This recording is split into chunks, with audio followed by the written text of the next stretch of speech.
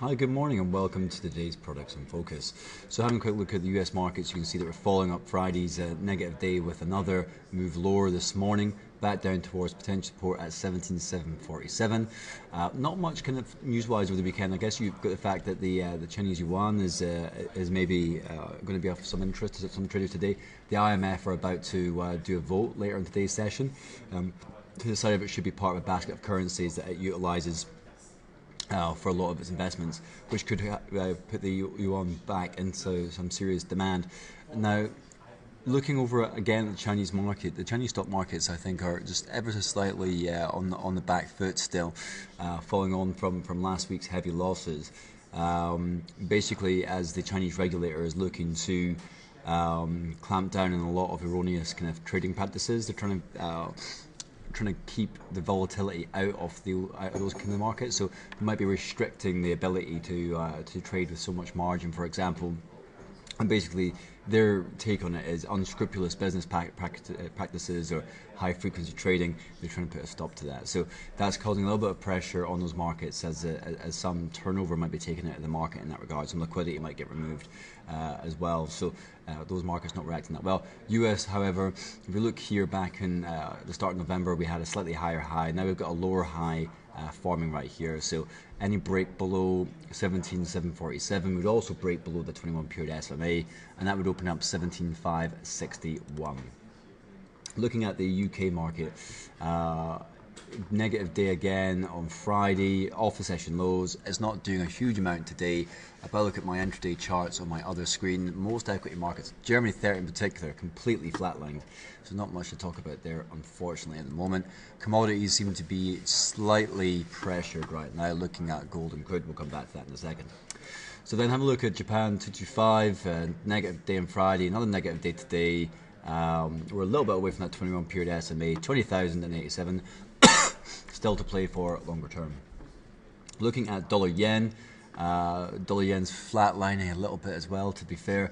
So this week we do have the ECB session, which is going to be on Thursday, and that's going to give you a decent flavour as to are you going to cut rates or not in the eurozone, and are they going to embark on more quantitative easing, basically. So the euro is going to be kind of interesting. You got the US there, you got the US dollar.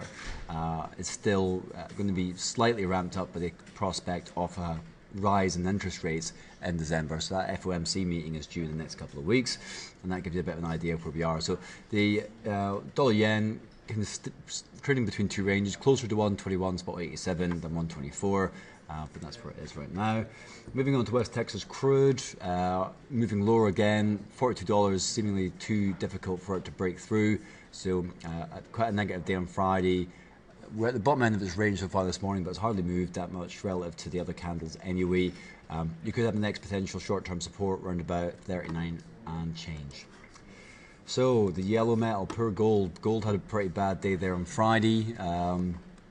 As we obviously get closer to that FOMC meeting about interest rates, we smashed through 1,064.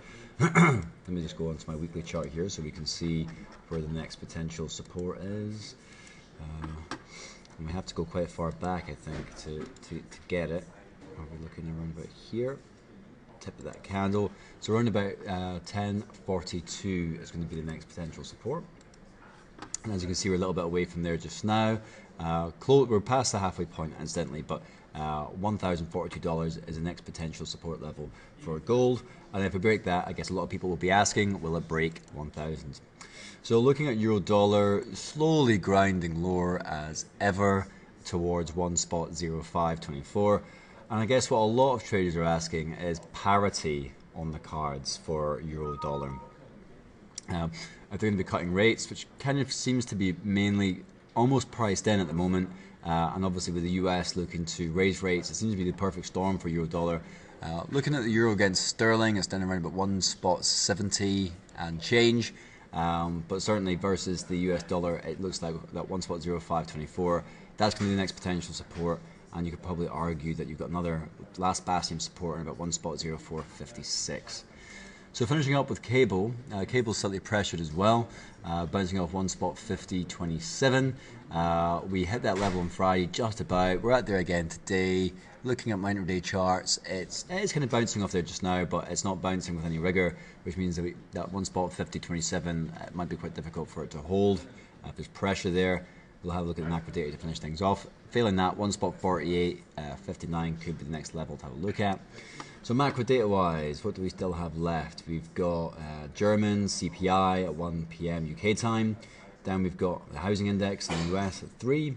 And then if we go on to Tuesday, we've got Chinese PMI, you've got Eurozone PMI from Market Serve in the UK as well, unemployment data from the Eurozone, and PMI and domestic all industry sales on the Tuesday, the 1st of December.